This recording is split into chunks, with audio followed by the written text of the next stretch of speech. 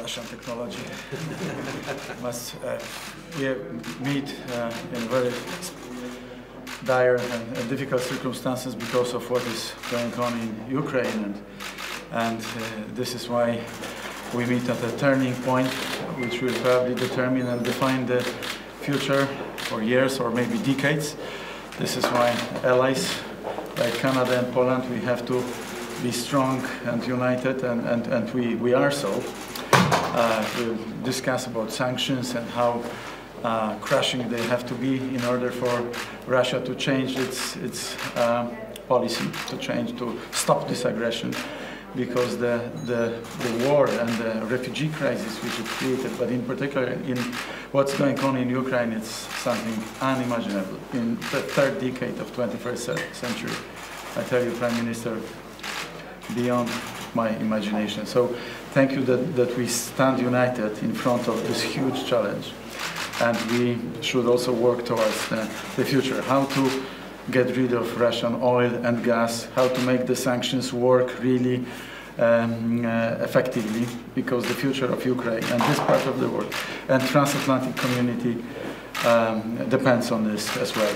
So welcome to Poland. Thank you very much, Prime Minister. Thank you, Mateusz, for your welcome. But I want to start by saying thank you to you and to the Polish people for being so extraordinary in this terrible crisis. The way you have welcomed in people fleeing for their lives, fleeing for a better future has been just tremendous.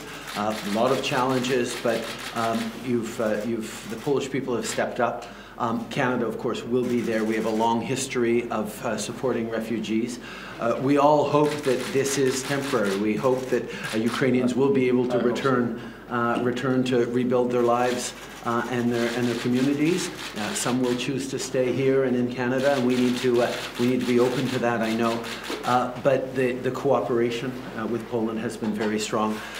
Also the military cooperation, the way you've been such a strong NATO partner, the work that you've done alongside Canadians. I was in Latvia a few days ago meeting with some of the Polish soldiers who are there alongside us, working hard to show that deterrence against Russia.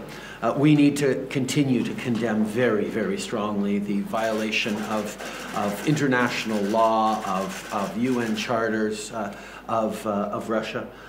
The sanctions are hard and heavy and will last a very long time, and the level to which we are unequivocal on that and joined and united on that is very important as we stand with Ukraine. C'est un grand plaisir d'être avec vous aujourd'hui, Mateusz.